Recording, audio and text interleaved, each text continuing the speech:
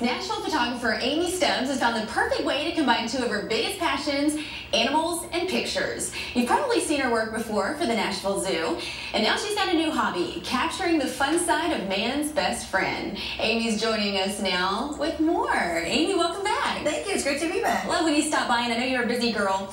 I think you have the coolest job ever, and I didn't know it could get any cooler, but now you're actually taking pet pictures as well as the zoo photography that we know you for. So how did you get into the pet photography, and why do you love it so much? Well, actually, I've been doing pet photography for a while. I was voted Nashville's best pet photographer last year, and it's something that I really do. When I'm not at the zoo, you could probably find me with my camera in front of a dog, in front of a dog or cat somewhere.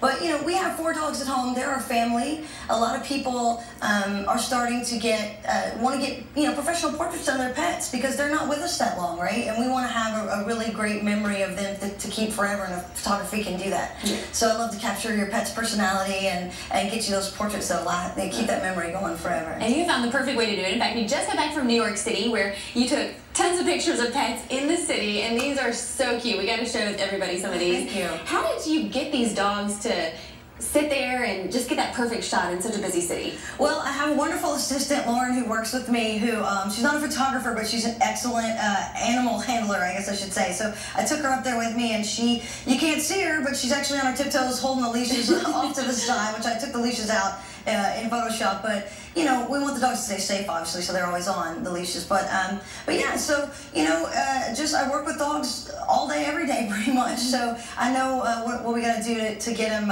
where they need to be, get them calm, and get that one shot. All it takes is one shot. That's all I need. So. Was it a challenge keeping people away? It was, and we did draw a crowd with some of them. And obviously New York is very busy, so it was a little more difficult than when I'm doing work here. But we still managed to pull off a lot of great shots while we were up there. Aren't they adorable? And on the subway even. Yeah, I really loved that one. That was a lot of fun. So much fun. And then the next picture here, you said is your favorite picture. Thank you. I had this in my mind before I went up to New York. This was the shot that I wanted. This was the dog I wanted for the shot. And so I was so excited that we could take him out to Times Square about 2 o'clock in the morning when there weren't that many people. And he was just a trooper, and we got a great shot out of him. Such a little guy in a huge city. His name's Augie. I love him. Precious. And the cool thing is everyone can see all these images and so much more at the art crawl this Saturday. You always have a gallery down there. It's really cool. That's right. Thank you. Yeah, I've got the UltraViolet Gallery, which is located upstairs in the historic arcade, open the first Saturday of every month during the art crawl, usually from 6 to 9. This is extended summer hour Saturday from 4 to 9.